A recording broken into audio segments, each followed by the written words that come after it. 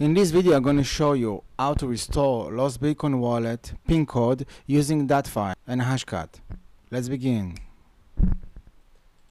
Okay, so in order to get a wallet file, I found this website called Bitcoin Wallet. Probably it's scammers that try to sell apparently wallets with 10,000 bitcoins that lost the key, but it's probably a scam. It's very easy to generate those file, but there is a section for free wallets, so let's choose the 70,000 bitcoins wallet that we get for free.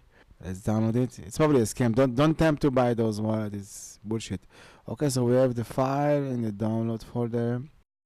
Let's download Hashcat. We need to upload the repository server. If you have Kali or already installed Hashcat, just ignore it. I will download a couple of packages. Now we will git clone the Hashcat. Let's compile it with the make command and install. That's it. We have Hashcat. And now I will download a couple of more packages because I'm going to install johntheripper in order to use one of the scripts to extract the hash value from the file.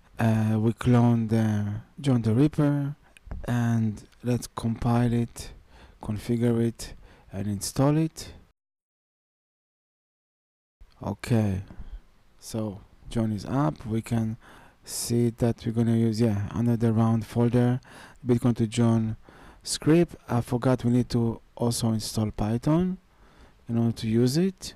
So let's download Python.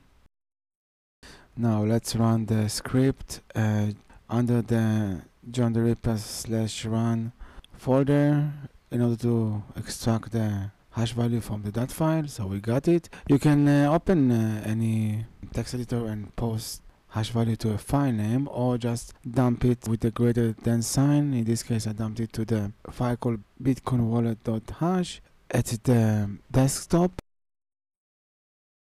Let's move this file to the Hashcat folder. It will be easier to work with that.